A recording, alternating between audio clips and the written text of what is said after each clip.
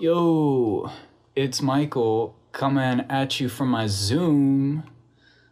I am trying way too hard in this video. I have a remote to start and stop recording with this and zooming in and out. I've never done this before, but I'm kind of vibing with it. It's cool. What was I gonna say? Yes, in the analog video world, there's no such thing as a good or bad solution. Only creative ones. Yeah, I wrote that sentence down one night, and I realized that it's pretty accurate.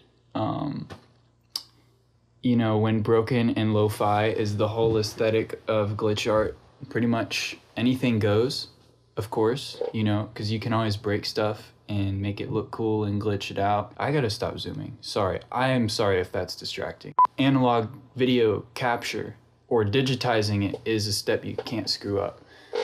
Because unless you're like recording everything exclusively to VHS, which if you're doing, I will buy your tapes. Digitizing is really important because you want it to look good on YouTube. You know, don't want to get destroyed by YouTube compression.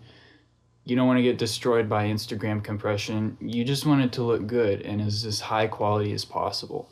And it kind of can make or break your project. And so I thought I would make this video to share some of my humbly accumulated wisdom on the topic. So I've got like 3 methods that you can, or processes that you can do to capture videos. One is pretty obvious, the other is kind of tricky, and the third is like a really underrated method that I like doing and I don't see anybody really talking about. So stay tuned for that. The first method is definitely really obvious if you've like been anywhere near analog stuff, and that is what's called rescanning, which is just a fancy word for pointing the camera at the TV and pressing record. This is the preferred method of a lot of glitch artists, and it definitely looks good because you've got those little pixels, or maybe a better word would be cells, that glow with light when the cathode ray gun, and I'm not joking, beams the screen with electrons and gives it that classic analog look that honestly I don't even really remember growing up looking at, because I think around my time when I was old enough to have a memory, my parents definitely had LCD screens, those big like thick flat screens that were still too old to have an HDMI input, but that's besides the point. So literally the best thing to do is to grab a tripod and put it right in front of the TV, center it, make sure everything looks right, etc., and just hit record and you've got your video on an SD card. Okay, it's not really that simple because it really is going to depend on your type of TV and how much control you have over your camera settings. So with the TVs, I've got 3 or 4 here in my closet, but the ones I prefer to capture video from the most are these 2 because they're flat. So if you're focusing the camera to really capture the details of those cells of light, you really need a screen that's not curving away from your camera on the sides, because they're going to be out of focus slightly and it's just going to throw things off. And it's also harder to frame when you've got it not exactly, the screen's not exactly square or rectangular. If you're zoomed into the center of the screen, you're probably fine because it's not going to be curving as much. But that brings me to another point, which is I actually like smaller screens because there's less pixels, or cells rather. It sounds like it might be worse because it's less, but actually when you're uploading this kind of video to YouTube, your video is going to get wrecked by YouTube compression, and you're not going to be able to see all of those wonderful little details on the screen of the cells if you have too many of them in your image. And your camera sensor and camera's compression algorithm is definitely going to struggle to render all of those little cells. So you either want to zoom in closer and crop your visuals so you can see those details better, or you want to record at a really high bit rate, or shoot in 4K or something, or shoot in RAW if you're crazy. I still don't have a good 4K camera, so RIP. I'm probably gonna get one though, within the next couple months or something. The other problem you might run into is moire, or like these ugly scan lines appearing in your video, or a section of the screen being darker than the rest, or having this rainbow pattern effect. This, I'm pretty sure, is due to the camera shutter and the refresh rate of the screen being out of sync with each other. There's also the fact that there's actually a lot of detail on these screens, and they can get warped, especially if the screen is curving or if you have like some kind of lens distortion. But honestly, I might not be the best person to give you an answer when you, not if, but when you encounter this problem. But just know that when I do this, I have my camcorder set to shutter priority at 1/60th of a second, and it seems to work fine when recording videos, so I don't touch it. I also try to shoot at 60 frames per second. I don't know if that helps or not. When you're taking photos, it's probably even trickier, and definitely it's very hard to take a photo of a glitch that's moving around a bunch. I know that it's really hard to take a photo of a screen without using a shutter speed that's like 1/10 or 1/6 of a second, which is really slow compared to the speed that a screen like this refreshes at, which is 1/60th of a second. So one workaround you can do, and if you have an analog video mixer that you're using in your signal chain, you can press the freeze or still effect on it and stop whatever glitch is going on in its place, so you can snap a photo of it. And you can use a longer exposure time, you know, if you want, and it's not going to be any blur or any double exposure thing, unless that's something you're going for. Like I said, you know, in glitch art, anything goes. The other thing you obviously want to do is to shoot in a dark room, or as dark as you can, unless you want some reflected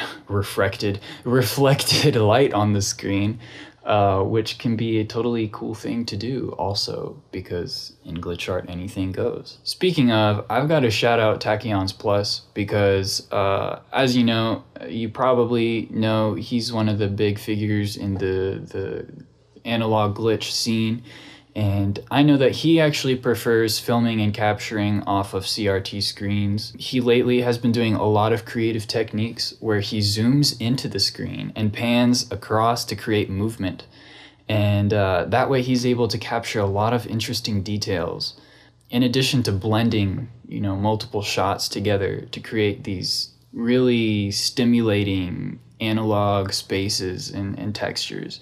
His latest videos have been really fun to watch because of that. So yeah, obviously you need to check out his work if, regardless, honestly.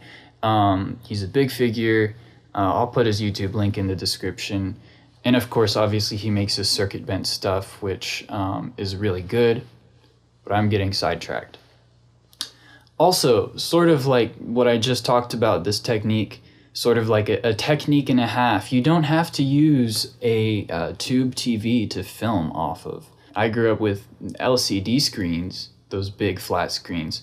Those work too, because anything that has an analog input, you know, whether it's RCA, composite video, or S-video, is going to work. And you just have to point the camera at it and center it and everything, frame it, make sure it looks like you're just capturing, like the screen's not even there, and you can make it work.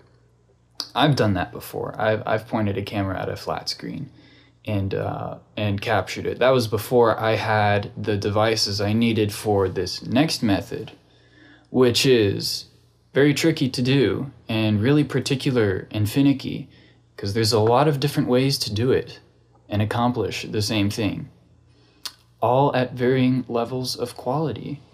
But once you find something that works for you, it can be a really good alternative to capturing off a CRT screen, especially if you're not going for that pixelated cell, high level of detail, retro kind of look. And you're more like aiming for like old lo-fi VHS type capture thing, like baby tapes that your dad recorded back in the day, something like that. So this method that I'm about to talk about is definitely my preferred method, just because I feel like I'm able to play more with the style of the video in post, and I've found I think I found my aesthetic in that, and I found a really good workflow that uses this process. Basically, like a lot of the more recent videos on my channel use that technique. So probably the first thing, or at least the first thing I did when I wanted to attempt to do this the first time, is you search up analog video capture device on Amazon, and you're gonna see shit like this.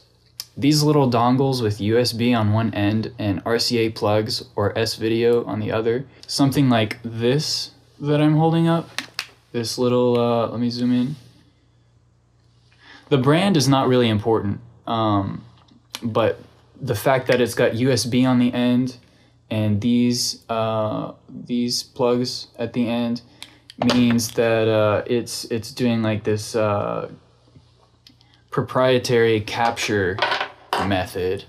The software that you will get, that you'll have to download in order to use these devices from like these really cheesy brands, it's not, let's just say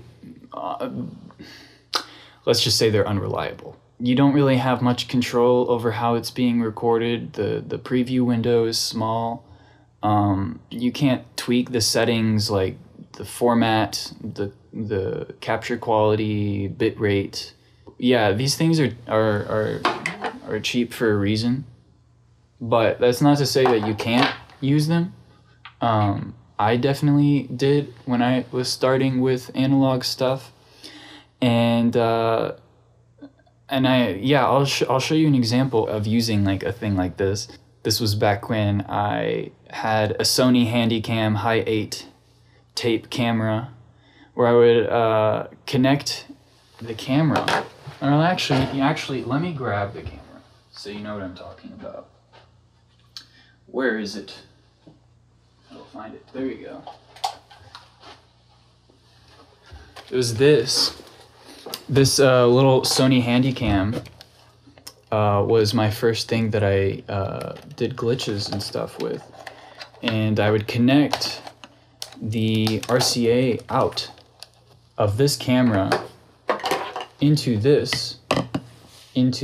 my computer, and I would be able to record when I was in playback mode what was on the tape of this, and I would like mash the buttons and stuff to get like all these tape glitch effects and things, and the result was pretty good. I liked it. I'll put the link to the video in the description of this exact like process. But since I'm a little bit insane, I'm always chasing higher quality at diminishing returns with like really experimental or particular gear combos. I get a lot of questions like, what capture card do you use? And honestly, it's changes. It's really particular. It probably deserves its own video.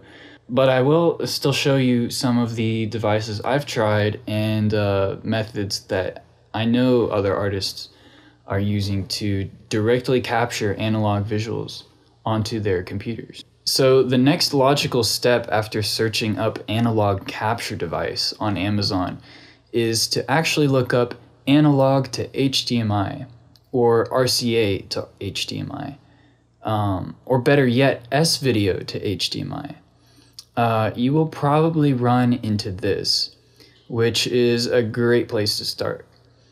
As you can see, this photo shows both sides of the device. And whether you're looking at stuff like this on Amazon, you always need to look at the photos in the title and the description, and very carefully make sure that they all match and make sense, because generally these things are not bidirectional, meaning, according to this, you cannot plug an HDMI cable coming from your laptop and output analog video for you to glitch. In other words, this is not a downscaler. This only works as an upscaler, meaning it's taking in analog video at 480i or 240p and upscaling it to full HD at 1080p as a digital HDMI signal, which you can then capture using a thing like this, an Elgato Camlink 4K. Okay, this is just one of them, but this is the kind of thing that Twitch gamers use to turn their cameras or DSLRs into webcams so they can show their faces while they're playing games. Oh, that's funny. That's almost the exact same camera I'm using to film this video right now. So what you do is when you have those pieces of gear, you open up the free to download and open source OBS Studio, and you set the input webcam, and you can scale it, you can resize it however you want, and you have a lot of control over how you want to record the video, including like format, bit rate, resolution, all that stuff, because this software is literally what every streamer and their mother uses when they're recording and live streaming themselves, playing games and things.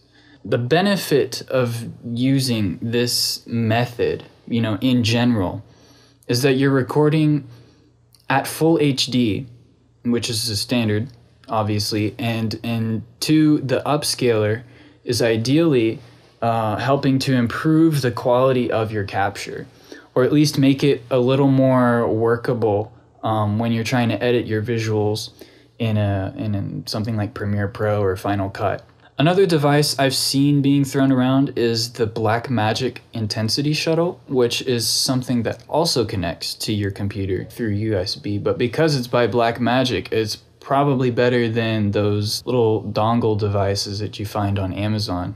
So there's just a lot of different gear combinations for this. It's definitely something you have to be willing to experiment a lot with, put some money into to buy, various devices and different combinations and the cables and adapters and converters and things in order to find something that works for you. Most of the time it's not about particular brands, and more of the difference is made in the configuration of the types of devices you're using in your setup. And if you end up doing research and buying this device and try it, and it doesn't end up working like how you thought it would for your workflow, you more likely than not can get a refund. If it's from Amazon, you can resell it on eBay for close to the same price. Or it might actually be better to keep it, because I guarantee at least once you're going to have an aha moment when you're in the shower or falling asleep, which is what always happens to me. And you're going to thank yourself that you still kept that device, because now you can try to do a new routing chain on the spot. I didn't even get into capture cards which go straight into the motherboard, but that's a whole other thing that I don't know much about, because I do most of everything on a laptop.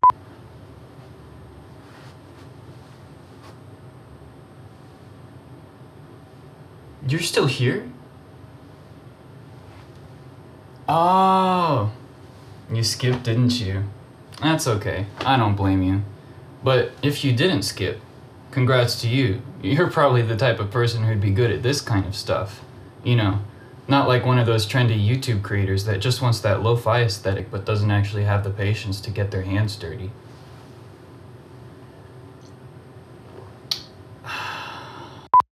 Okay, so method number 3 is sort of like the first, except you're using a projector to beam onto a wall and you have a really big canvas to film off of. It's a really nice upscaled image, and you can do feedback, camera feedback, that you can't do in any other way. Assuming that you're filming on a smooth, clean surface, and that your projector is one, bright enough, and two, has a good image quality.